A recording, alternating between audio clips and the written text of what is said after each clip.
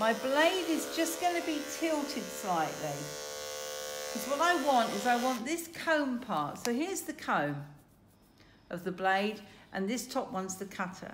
So the job of the comb is to pick the hair up, chuck it in front of the cutter so the cutter cuts it.